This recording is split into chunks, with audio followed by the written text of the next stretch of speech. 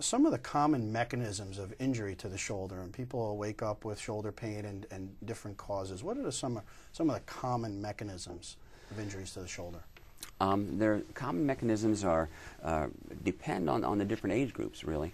The younger a person is, the more commonly we see that injuries cause the shoulder to become hurt, such as sporting events and contact type of activities. So a traumatic type one-time activity. Exactly. Okay. And then as we proceed, towards the latter part of our life, or certainly in the middle years, we will find that sometimes the rotator cuff, in this instance, will experience some wear. It's overused. It gets used a lot for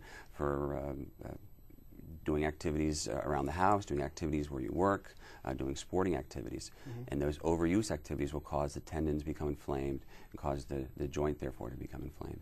Now you say, overuse. Is that a common mechanism, like people that either work overhead a lot or play overhead sports? Would they have a higher incidence of problems with the rotator cuff?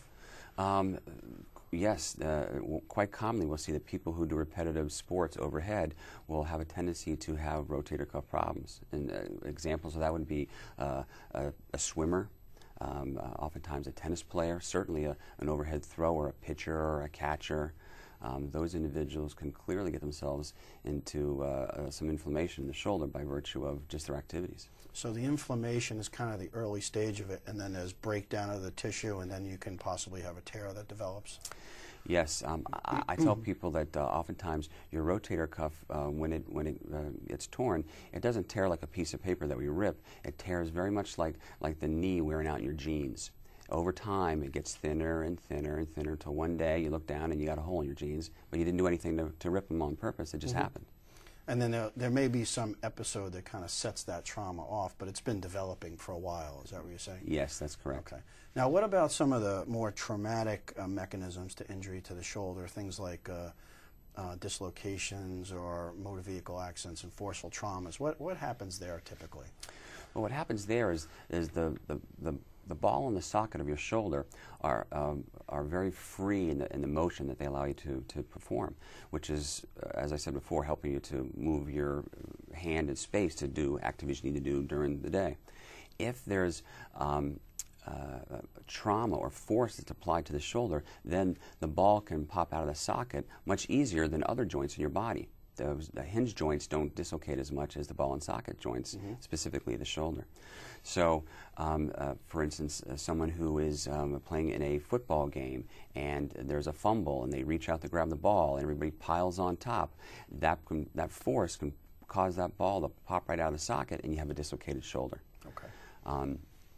Now, we find that there's certain sports that make people a little bit more vulnerable for dislocations, such as, again, football.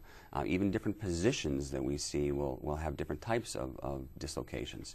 A lineman in a football team is more likely to have the ball pop out of the front of the socket, whereas a defensive player, like a linebacker or somebody in the secondary, is more likely to have the ball pop out of the back of the socket because of just the forces that happen to them when they're playing the sport. The direction of the force. Right. Okay. And you say ball and socket in terms of this joint. I mean, most people will ask me, is there really a socket there? Is there a bony socket like in the hip joint? It's a little different, right? Yes, it is a little different. The socket in the shoulder is a little bit more shallow.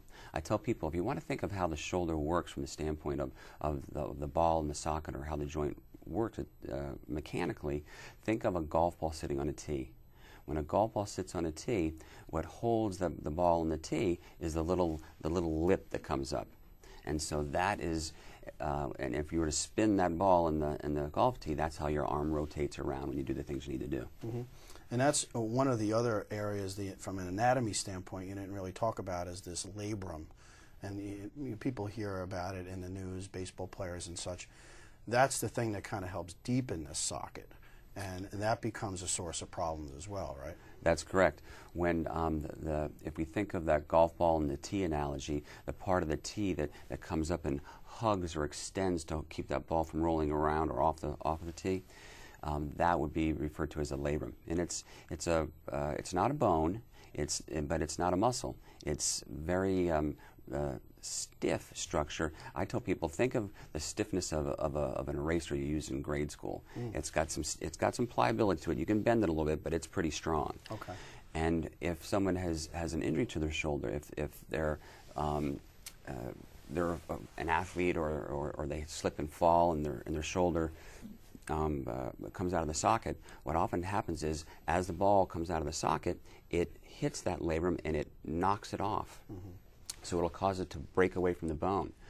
Well, once we put the ball back in the socket, that's fine, but now that labrum's been broken off or been torn, that's what we refer to as a tear, then it's much easier for that ball to go in and out of the socket. So people start having more and more shoulder dislocations, sometimes just sleeping in bed when they roll over.